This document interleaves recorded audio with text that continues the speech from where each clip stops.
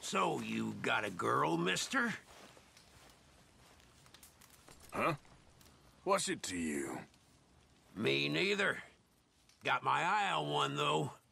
I was hunting north of Annesburg when I came across this cabin. And there's no one there but this woman. Bit bony, but beautiful as the day is long. Real elegant, fancy type, too. Sure. You got a problem with women or something? Don't know what she's doing out there in the middle of nowhere, but turns out she's a widow.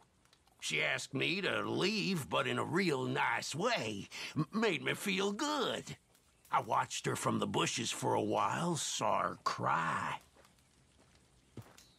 I think this is a place I could really hang my saddle.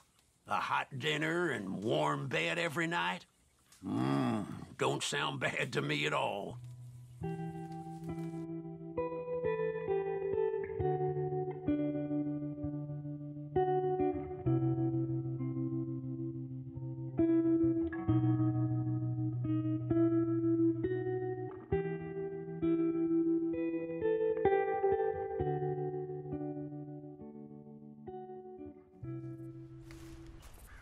Hello there.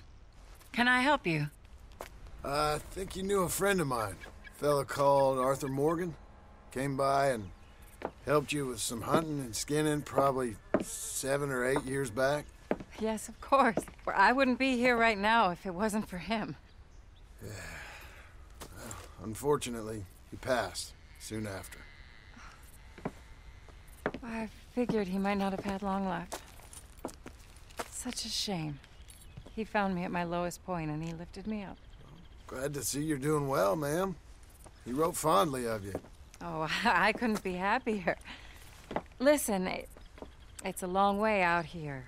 You're welcome to take whatever you need from the house for your travels. No, that ain't necessary. Please, I have everything I need and more. He gave me the ability to survive. And now I'm writing. Any friend of Arthur's is a friend of mine. Please take something.